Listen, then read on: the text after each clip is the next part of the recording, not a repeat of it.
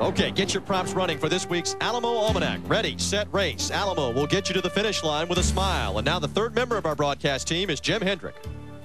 Thank you, TJ. 85 years of racing here on the historic Detroit River.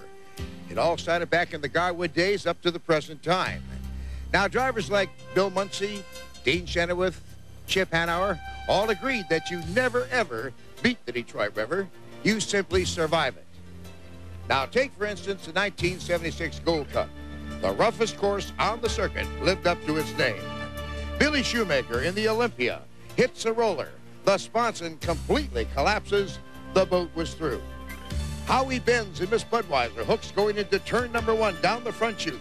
Benz with his static line back chute comes out of the boat and enters the water feet first. His left leg was broken. Bill Muncy in the Atlas Van Lines gave chase to Tom Deeth, who was driving Miss U.S., an early cab over.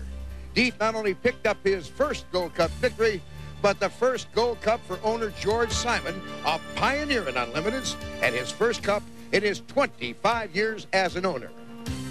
For the Alamo Almanac, I'm Jim Hendrick.